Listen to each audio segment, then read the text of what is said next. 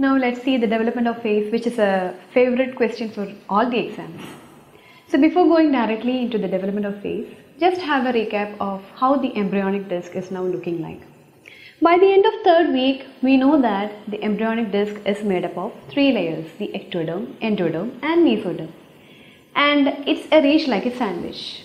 And we know that there are two sides. So this is the view from above where you can see the ectoderm, and anteriorly you can see the precaudal plate. This is called the precaudal plate, and posteriorly you have the cloacal membrane. Precaudal plate anteriorly at the cephalic end and cloacal membrane at the caudal end.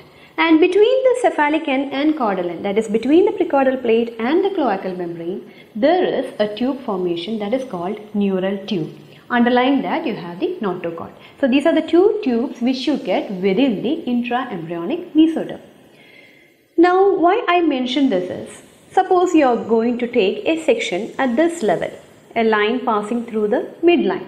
This is how it will look like. Now this is the cephalic end, so here it will be the cephalic end, and this is the caudal end, and so this is the caudal end. So at these 2 points you can see that the intraembryonic mesoderm is not going in between the ectoderm and endoderm.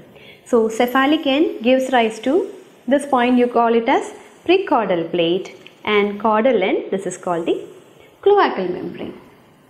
And the mesoderm lying in front of the precaudal plate, it is the region from where you have the formation of heart. So this is called pericardial bar. So this is seen at the cephalic end in front of the precaudal plate. And between the precaudal plate and cloacal membrane, you have the neural tube within the intraembryonic mesoderm. So till now, by the end of third week, the embryonic disc is just in the form of a disc. But if it continues like that, it will be really funny to see the developing human being, because the mouth will be here and above the mouth you have the heart. So mouth will be here and above the mouth you have the heart. So in order to bring the pericardial region into the adult position, there should be some sort of folding for the embryo. So I am now just mentioning about the folding which is happening at the cephalic end. I am not going into the details of folding. Just we are now focusing on the folding at the cephalic end. So in order to bring this pericardial bar into the adult position, the embryo should undergo a folding. That is called cranial folding or cephalic folding. So this is what is happening. This pericardial bar will now bend like this and comes and lie in the position of future heart. And this precaudal plate, which is actually the buccopharyngeal membrane, will be seen anteriorly. And there is actually a dip. This is the dip. This is the dip formed at the ectoderm against the precaudal plate or the buccopharyngeal membrane. This dip is actually forming the stomodium,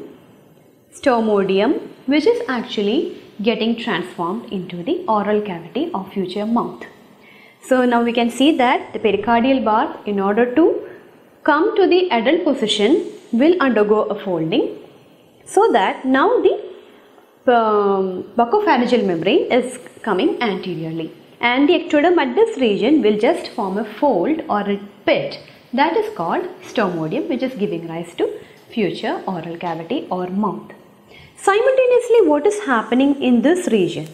You can see that this tube, neural tube, is simultaneously undergoing development in the 4th week, and that is developing into brain vesicles. So this development of brain vesicles will push a part of mesoderm anteriorly. This developing brain vesicles will push a part of mesoderm anteriorly, and this is actually called the frontonasal process. Frontonasal process. Now we can see that this stomodium is bound and above the cephalic end by the frontonasal process, and below you can see the pericardial bar. Now we are moving on to the development of face proper. So which are the main processes contributing to the formation of face? So we can see that from above you have the frontonasal process, And at the stomodium, below the stomodium, at the pharyngeal region, we know that there are pharyngeal arches. So the first arch, the first pharyngeal arch is called the mandibular arch, and from either side the mandibular arch will be giving rise to the rest of the face. So the three components which are giving rise to the development of face are, one is the frontonasal process. By the word itself, it is giving rise to a part of the forehead as well as the nose. So frontonasal process from above, and the first mandibular arch, which is again subdividing into maxillary process and mandibular process from the sides. So this cavity is called the stomodium or future oral cavity. Now we can see that the frontonasal process will start growing down, and the mandibular arch will be splitting into two processes. First one, you call it as maxillary process, and the next one you call it as mandibular process. So maxillary process and mandibular process are the two derivatives of first pharyngeal arch.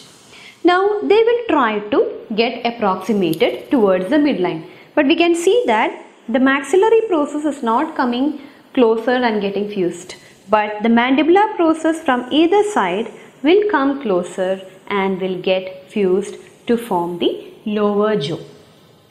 Simultaneously, what is happening for the frontonasal process? We can see that there is a thickening formed in the frontonasal process. That region is called nasal placard. So a thickening formed in the frontonasal process is called nasal placard. And lateralmost thickening is actually the lens placard, from which you have the formation of future lens inside the eye. So this is called lens placard, and medially you have the formation of nasal placard. Once this nasal placard is formed, it forms a pit or a groove.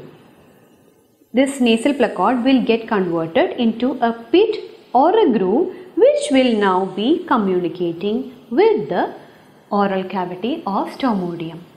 And with the formation of the nasal pit, the frontonasal process is actually getting differentiated into a thickening medially and a thickening laterally. You can see a thickening in the medial aspect of the nasal pit and a thickening at the lateral aspect of nasal pit.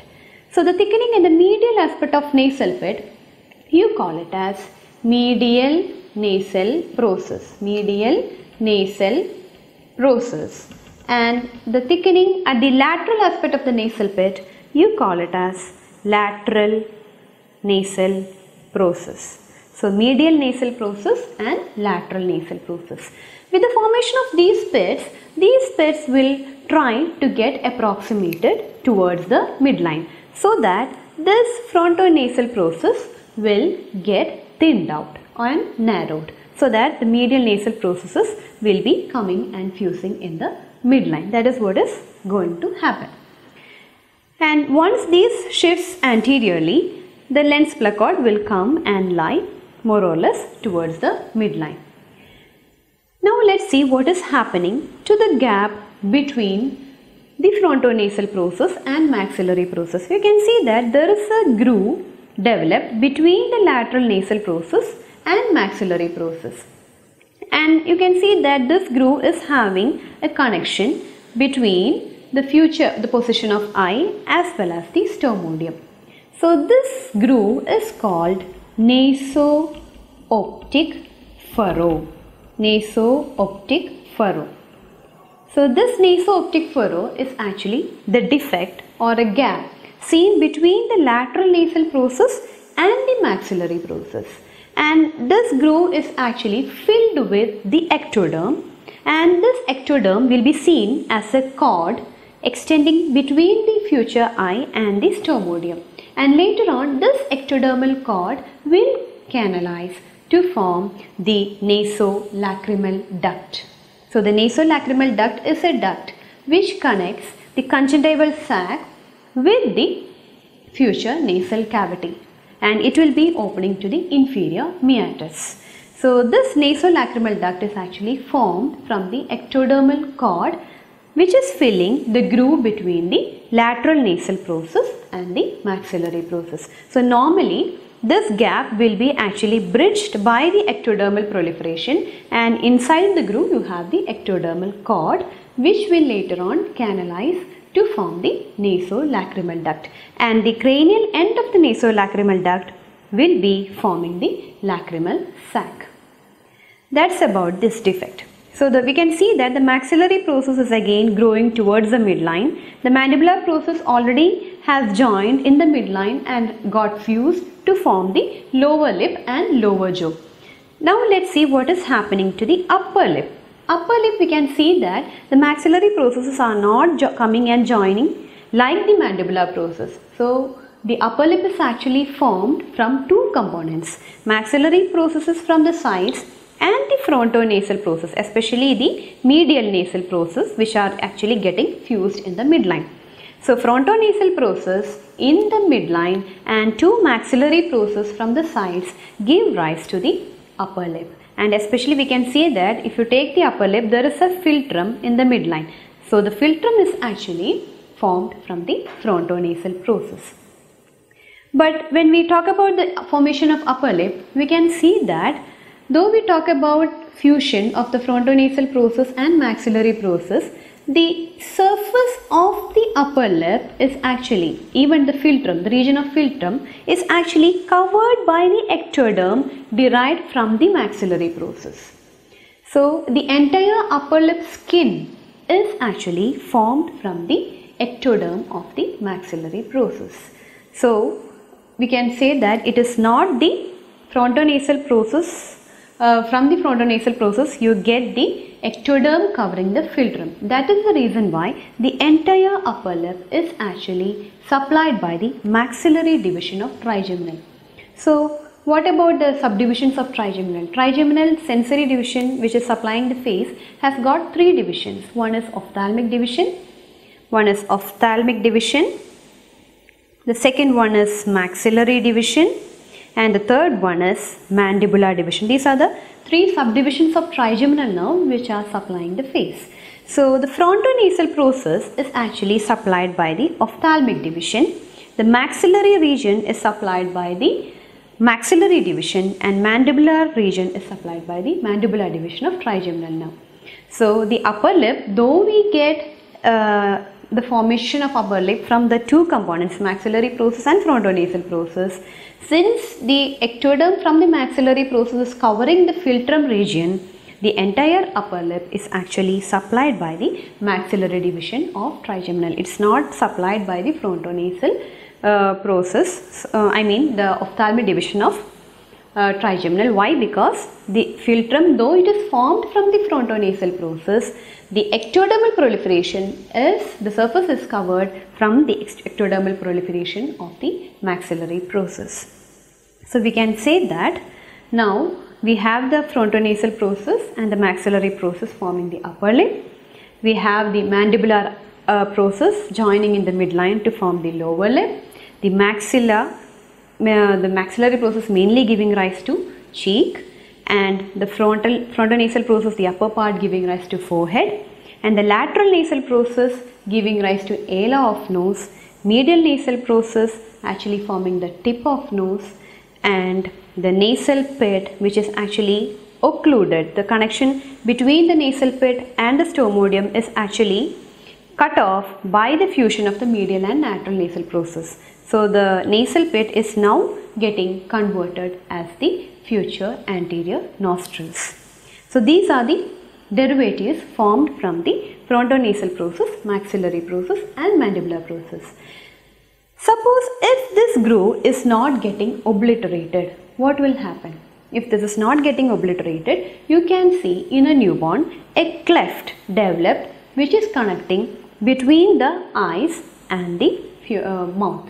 This defect is called facial cleft. So if the fusion doesn't happen between the maxillary process and the lateral nasal process, a defect will be seen connecting the conjunctival sac with the mouth, and that is called facial cleft. It can be unilateral or it can be bilateral. Suppose we can see that the maxillary process and mandibular process, in the beginning they are situated very laterally. These are called the lateral angles. But in course of time, as the maxillary process grows towards the midline, the lateral angle will also get shifted and the future oral cavity is small compared to the previous oral cavity in the beginning. So sometimes this fusion won't happen, and what will happen? The oral cavity when the child is born will be larger because the fusion is not happening between the maxillary process and mandibular process. So the lateral angles will stay at the point of formation and it won't shift to the midline. So such condition is called macrostomia. Macrostomia means larger mouth. Suppose if there is undue fusion between the maxillary process and mandibular process, what will happen? These maxillary process and mandibular process will approximate each other and there will be undue fusion between the maxillary and mandibular process, so that the oral cavity will be made very small, and that smaller oral cavity is called microstomia. So macrostomia means larger oral cavity when the maxillary and mandibular process are not fusing accordingly and the lateral angles stay at a distance. That is called macrostomia. And if the lateral angle is actually shifting medially by the fusion of maxillary and mandibular process beyond the normal range, that condition is called microstomia. So you can mention at least these three defects: the facial cleft when the naso-optic furrow is not getting obliterated, macrostomia when the lateral angles are not getting approximated, and microstomia when the lateral angles are approximated beyond the normal range. So let's conclude the derivatives of all these processes again. Frontonasal process is actually giving rise to forehead and bridge of nose. Its modifications are the medial nasal process and lateral nasal process. Medial nasal process will give rise to the tip of nose and philtrum of upper lip, and the lateral nasal process will form the ala of nose. And the maxillary process is the process from which we have the formation of upper lip and cheek, and it is the mandibular process from which we have the formation of lower lip and jaw. And we have already seen that the nasolacrimal groove is getting converted into the nasolacrimal duct, which connects the conjunctival sac with the inferior meatus, and the cephalic end of the nasolacrimal duct is forming the lacrimal sac, and the lower end is actually opening into the inferior meatus. That's all about the development of face.